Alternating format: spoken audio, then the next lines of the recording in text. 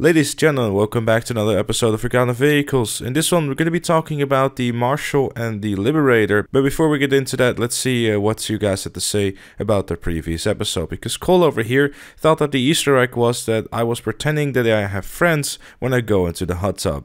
Thank you, Cole. It really helped me with not only giving me a laugh, but also feeling very sad when I went to bed that night. Thank you. Without further ado though, let's dive into today's episode about the Liberator and the Marshal. The Liberator was first released as part of the Independence Day DLC released in July 1st of 2014. At the time it was a timed exclusive thing that you could get for a period of a month, and you could pick it up for $742,000. Obviously, if you were to purchase it, you can keep it forever. This was the second time that we had a limited time event where you could get a vehicle, and then if you were to purchase it, you would keep it forever, because the first time that was happening was with the Roosevelt in the Valentine's update. And even till this day, the Liberator is one of 3 monster trucks available within the game. Now, obviously, the Sasquatch I've already covered before, so I won't do that again. And the Marshal is something that some might argue is not extremely forgotten, but mainly because they probably do, bunker sale missions, and it is one of those things that happens in there.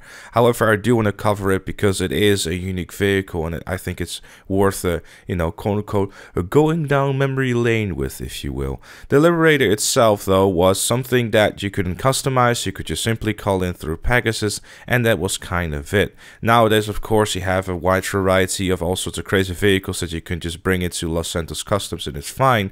The more recent example being an F1 car. But even then, back in the day, the Liberator is still amongst one of the most fun vehicles that you can actually use within the game. Sure, because guess what?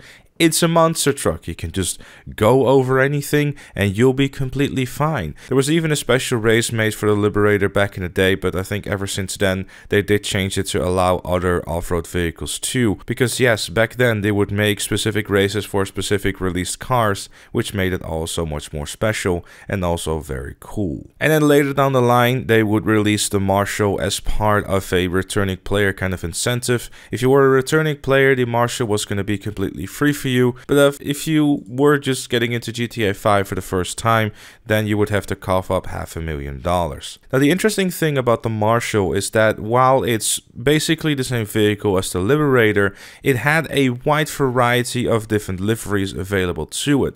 There was a total of 25 liveries that you could get in order to make your car look a little bit more fancy. But as fun and as unique as the Liberator is, it doesn't really get an awful lot of love anymore these days. It's one of those more unique vehicles that you probably owned back in the day and don't really think about it anymore. Obviously, the Marshal was being utilized for sale missions in the bunker, and the Sasquatch you could still use if you were to go around free roam for some additional fun, or just simply use it in Arena War if someone even plays that. But overall, I feel that the Liberator especially is one of those vehicles that will always go down in history as something that is a very unique and cool vehicle, but didn't really get a lot of love. I feel maybe with some custom jobs or something, it could definitely have shine, but I feel that with vehicles like this, either you use them nothing but in free roam, or you just have some kind of cool game mode attached to them, like you have, for example, with the EC Classic, where you have EC Classic races, as well as it being able to be used within its own game mode, which is the Vespucci job.